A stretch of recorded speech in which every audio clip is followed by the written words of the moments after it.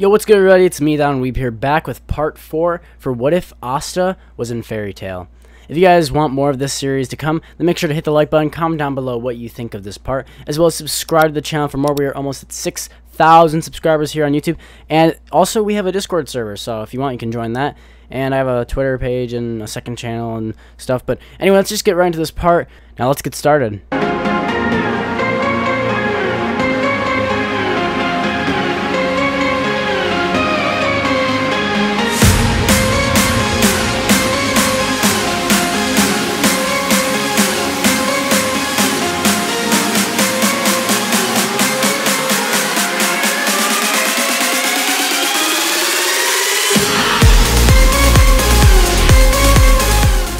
About a week has passed since Asta, Natsu, Urza, and Gray, along with Lucy, had finally completed their first ever mission as the strongest team to finally defeat Lulliby, as well as the Dark Guild Eisenwald, who had been trying to attain the power of the Dark Wizard Zareth. "Urza!"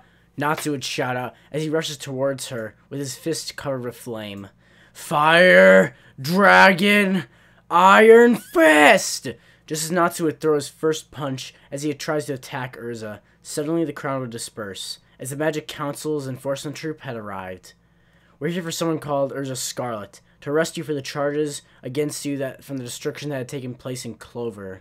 Asta and Gray, who had been watching Urza and Natsu's fight, including Natsu himself, would all three of them be incredibly surprised that Urza would be the one to take the fall for the destruction that had occurred in Clover.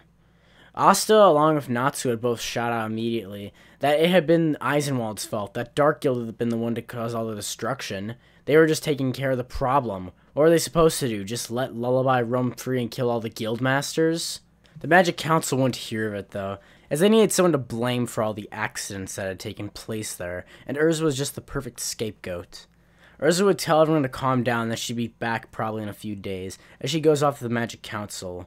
Natsu would be infuriated, as Asta would be confused as to why Urza would be put to blame for this. Natsu would then pull his scheme with Macau, where Master Makarov would keep Macau inside of the jar while Natsu would escape. As Asta would notice that Natsu escapes, he'd run after him, asking him where he's going. Asta would then get a grin towards him, as Natsu would turn around and say that he's going to go get Urza himself, and he asks Asta if he wants to come with him. Asta would grin as he says, of course, as he would then rush in to help Natsu with his plan. As Natsu and Asta are devising a plan on the way there, we see Urza finally come into contact with Seagrain. Seagrain and Urza's contact would be the same in the original, with Urza being immensely uncomfortable with the Jalal look-alike. With Natsu and Asta finally arriving at the Magic Council together, Natsu would be the one to be the fake Urza, as well as Natsu being much taller than Asta. Asta would help Natsu get into his outfit, as he gives him the thumbs up and telling him he's all ready to go as he opens the door, telling Natsu to rush in. Not realizing that Urza had already made it there first, Natsu would come charging in just like he did in the original, with Urza face-palming as the entire Magic Council is sitting there as a sweat drop falls down the side of their face. This is when Natsu and Urza are put into custody after that little stunt he pulled. Asta would whistle as he pretends to walk away, telling Natsu to come after him later. Later that night, before they'd be released that morning, Asta would be the first one waiting outside, as he asked the guards if he can go see his friends before they're released. He would go into the jail room and see that Urza and Natsu are there as he greets them. Urza would ask what he's doing there, and Asta would say he'd come to get his two friends out. As soon as the gates would be open, they'd finally make it back to Fairytail, with Master Makarov being extremely angry, as well as hitting Natsu on the head, along with Asta for going with such a stupid plan. Soon after Natsu, Urza, as well as Asta's return from their prison hall, the guild had been now visited by a mysterious wizard. This man would be called Mystigan, as soon as he walks in, he'd begin to use his magic to make everyone fall asleep. This would affect everyone, of course, except for Master Makarov and Asta, as Master Makarov is strong enough to negate Mystigan's magic on him, while Asta himself has so much anti-magic built up inside his body that magic that inadvertently affects him wouldn't really do much to his body overall, so he doesn't feel the least bit tired. Mystigan would be surprised that he can submit this, as he's already seen Makarov before. Mystigan would avert Asta's, as Asta is asking what's going on. Makarov, with his eyes closed, would tell Asta to keep his eyes down to the ground, as Mystigan prefers to not be seen by anyone. As Mystigan walks into the room itself, he would take one of the missions, as he then greets Master Makarov and says goodbye to him. As almost immediately as soon as Mystigan leaves the guild hall, everyone would wake up, with Asta wondering still what's going on. Makarov would explain that was Mystigan entering again, with Urza rubbing her head saying that was annoying and asking why he always has to use sleep magic. Asta, who'd only recently developed his anti-magic abilities from what we know when he went and stole that secret mission before, wouldn't have known that Mystigan would do this, as he would have been one to fall asleep too before his natural anti-magic had begun to grow in his body. As Asta had no magic to begin with, as soon as he had gained the anti-magic demon, he'd immediately become accustomed to it, almost. Anyway, Asta, as well as the rest of the teams, would get back to normal, and everything would go pretty much normal for a few weeks. As suddenly Laxus would have returned to the guild, he'd make fun of Natsu, as well as Asta, saying that it's too bad that Asta has no magic, or he could probably beat Natsu on his own. Natsu would be pissed off at Laxus just like he was in the original, as Laxus tells him he should come up there himself if he wants to fight him. As soon as he begins to try and walk up the stairs, Makarov would stop him, explaining that the second floor of the guild hall is only stated for those with permission to enter the floor. Asta, on the other hand, who'd usually been pretty bummed out whenever Laxus would make fun of him for this, would smile as his eyes light up, staring at Laxus, who's always been like a big brother to him because Makarov had raised him himself.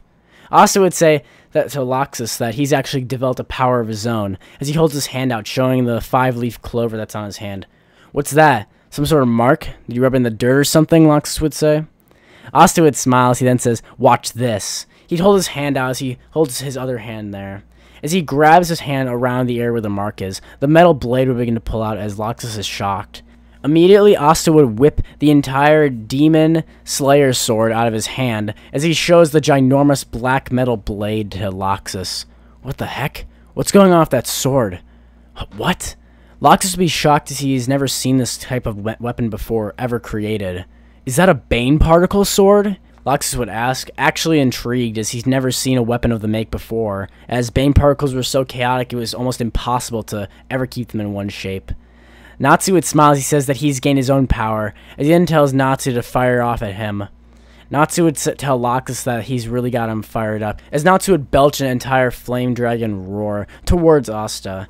"Now watch this." Suddenly, Asta would grab both sides of the blade as he cuts the flame in half, sending it flying out the Fairytail door as it disperses. "It can negate magic." "Interesting," Laxus would say, as he smirks, saying that maybe Asta isn't as useless as he thought. Asta would put the blade back into his hand, smirking. Makarov would sigh as he tells Natsu that even if he wanted to be like Asta and steal an S-Class mission, then he'd have to get up to the second floor, which he will not allow again. Natsu would be kind of bummed, as he said that it wasn't fair that Asta got to go on an S-Class mission while he didn't. Asta would smile, saying that's just how great he is, as he looks up with his eyes full of stars, saying that he's going to become a great wizard. Laxus would laugh as he walks back in onto the second floor to go sit down with the rest of the Thunder Legion, who would be naturally with him. This is when Mirjam would tell Natsu to cheer up and that there's plenty of other missions to go on. Happy, who would fly up to the second floor without anyone's notice, would grab one of the S-Class missions that he thought would be interesting.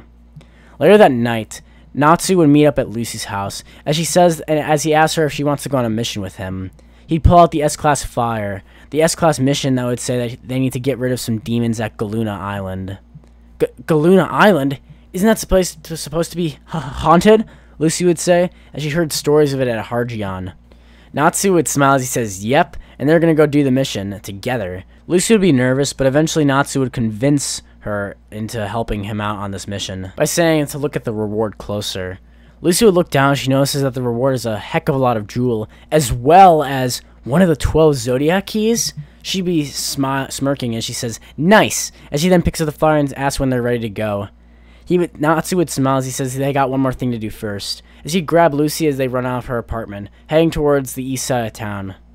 There they'd find a small house, similar to what Natsu and Happy live in.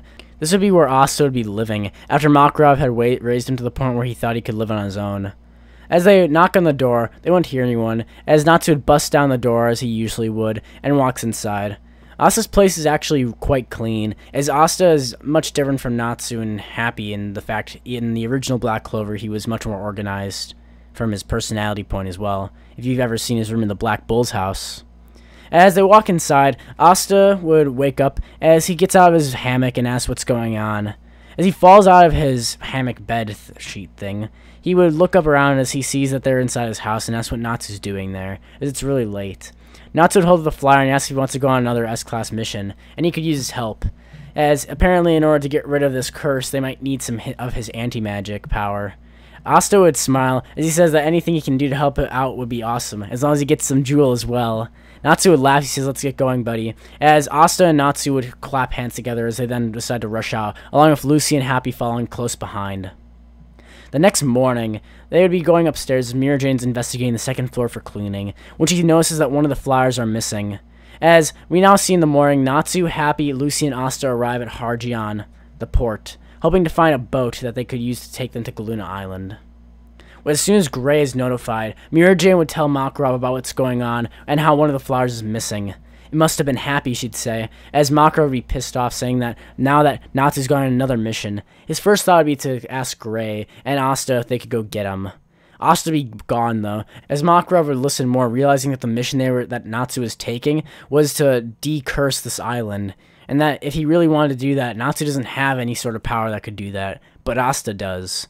Damn it, he convinced my poor boy to go along with him. As Makarov says this, Mira Jane would sweat, saying that Asta did take a mission on his own before. At this point, Makarov would fall over, saying that's enough, as he then would call Gray up and tell him about the situation. Gray would volunteer to go and take them back before Urza would hear about it, which would be bad news to all three, him, Natsu, and Asta. Gray would head out immediately, as he would then find that they're all still at Harjian Port. As soon as he sees them, he'd run up and grab Natsu from behind, telling him if he really convinced Asta to go up with them, then if he really wanted to go, he should have at least told him first.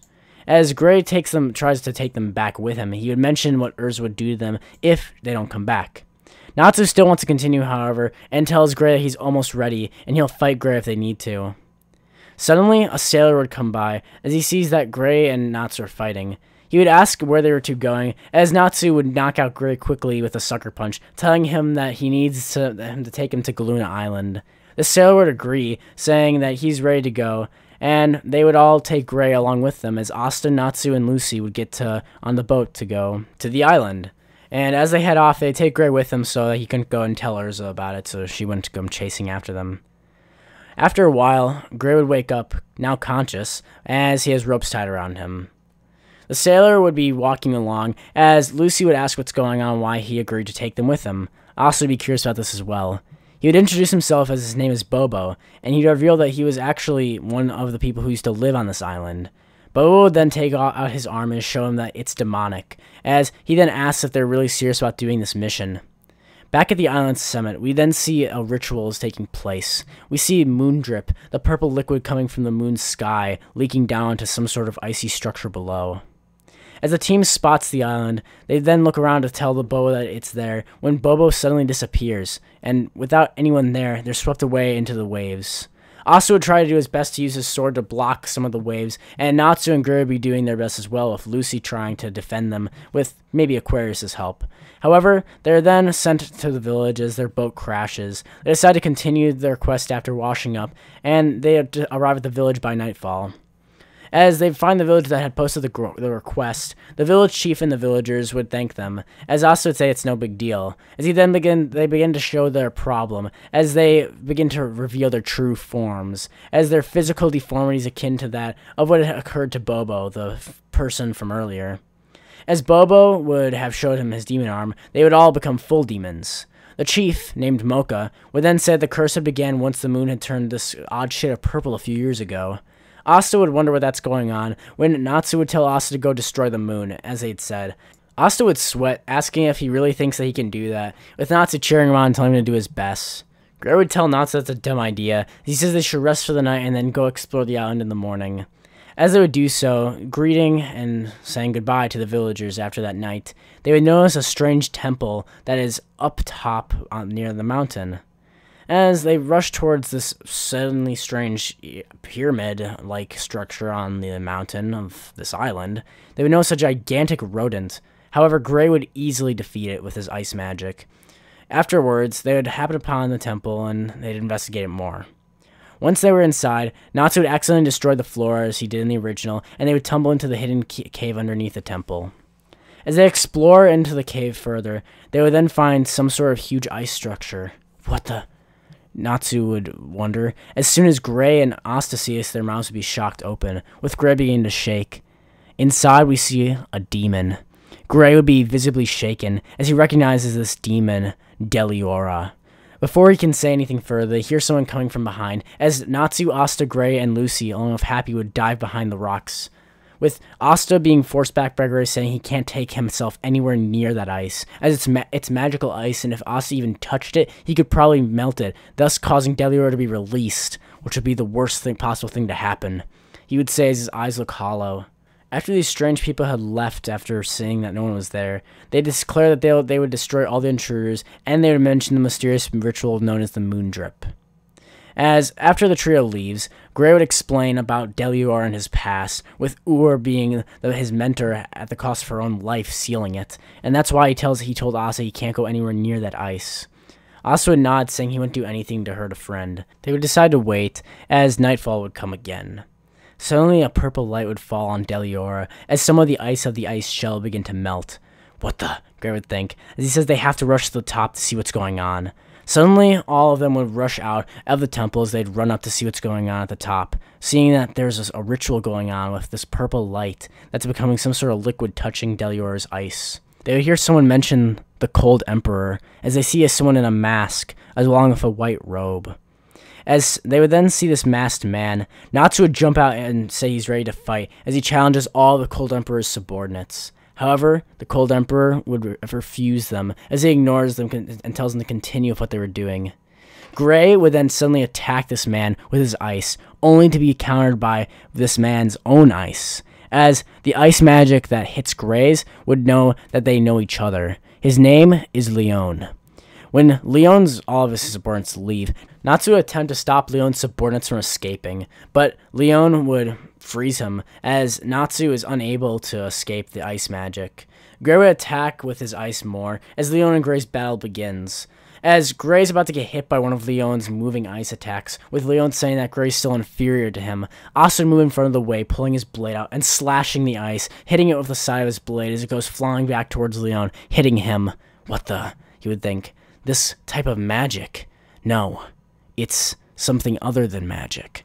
Asta would look at him, his eyes full of red, telling Leon that he won't let him hurt Gray. After seeing what his master's sacrifice had done, how could anyone do that to dishonor her? As they then both have flashbacks of Gray and Leon seeing as they were both young boys training underneath her. Asta would then continue to fight with Gray against Leon, while Natsu would then eventually roll towards the village, as he would get back there. Suddenly, a ship would be coming towards them, as Urza is on board, having heard about Gray not returning, as well as with the rule breakers having escaped to Galuna Island to try and complete this mission. As the battle continues going on, Leon's ice magic with only one hand is mocking Gray, as Gray is getting twisted left and right, with Asta only being able to use his own defense and countering the magic and defending against it. Gray's past would be the thing that had led to Ur's death, and Leon's dream of having to one day surpass her can now only be realized if he can defeat the one thing that she could not, Deliora. Leon, who had been overwhelmed with guilt after seeing that Ur had died, Gray would feel an immense guilt himself, as he then had been overpowered by Leon and would be defeated, with Asta being taken shortly after with an ice dragon, which would take Asta and Gray and send them flying down the mountain. "Gray, are you alright?" Asta would say, as Gray is almost completely knocked out. Back to Natsu, we see Natsu having climbed on top of the temple to get a better view, as he finds Gray and Asta badly injured. Natsu would carry Gray and Asta as he picks them both up, trying to take them to the village, now that he knows where it is. As Asta would continue walking towards the village, Gray would realize that he has to fight Deliora is the same as Natsu taking the S-Class trial, and that in order for him to do this, he has no right to stop him. Natsu would get pissed off as he tells Gray that this is just Gray being insecure and that he had taken a loss, and that doesn't mean he should give up because Fairytail wizards never give up. Gray would look up as he's now encouraged by Natsu and has the will to push on. Asta would wake up slowly as well, telling Gray that he and him can take down Leon together, or probably on his own, as he tells Gray that there's no way that Leon's stronger than him. He's countered both of their magics before, and he knows that Gray's way stronger than that guy. Asta, as well as Natsu, would make it back to the village.